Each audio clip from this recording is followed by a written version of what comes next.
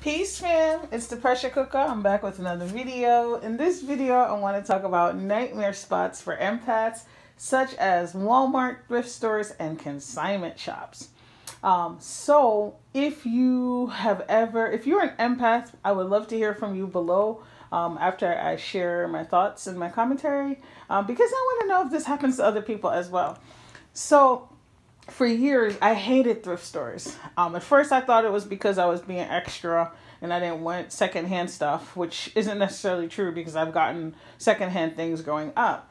But thrift stores are a different element. And it's like, you don't know where they're coming from. And then I realized over the years that I hated thrift stores because I'm an empath, right? Like, there's so much residual energy because it's so many people's stuff in one place. And sometimes it's really good, right? Sometimes it's a middle of the ground energy. And a lot of times it's like, it's just too much going on for me personally. It feels very messy. It can feel very overwhelming. Sometimes I feel like my head literally is spinning depending on, how and when I go into a thrift store. So over the years, I've learned to kind of shield myself. I've talked about this in other videos, like mentally prepare myself before I go into places like this if I need to go, so that I can survive the trip or enjoy the trip. And so I've gotten better at going into thrift stores.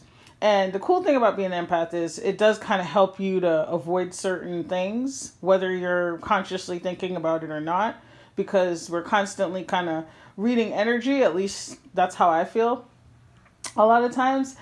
So thrift stores I could do, consignment shops I could do, but I tell you what, I always sage anything that I take home from a thrift store. I always sage it, right? Whatever items I buy, that's just me personally.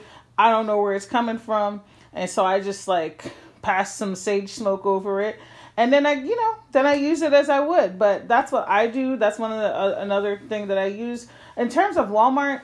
I don't know if this happens to other empaths. This might just be other people in general. But Walmart, I fucking hate Walmart. I avoid Walmart like the plague. Not just for political reasons, because I think they put a lot of small businesses out of business. And there's just a whole bunch of other stuff that goes with it. But there is something about Walmarts and the energy in Walmart. And I've been in Walmarts in different states. I've been in Walmarts in different countries. When I tell you it's the same energy, I can't label it, but I don't like it. I go into Walmart.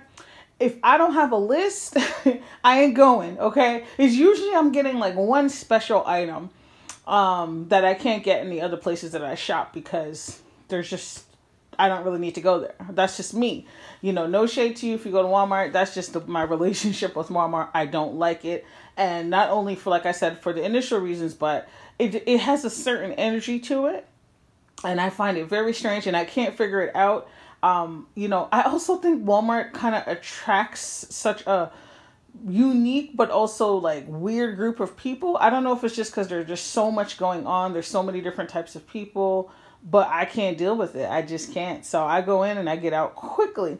And so those are the three places that I notice that is very hard for me to handle energetically. I'd love to hear your thoughts in the comments. If you're an empath, if you are an intuitive person, or you're just like, child, this is just being part of being an introvert. But anyway, guys, I hope you're having a good day. I'll see you in the next video. Bye.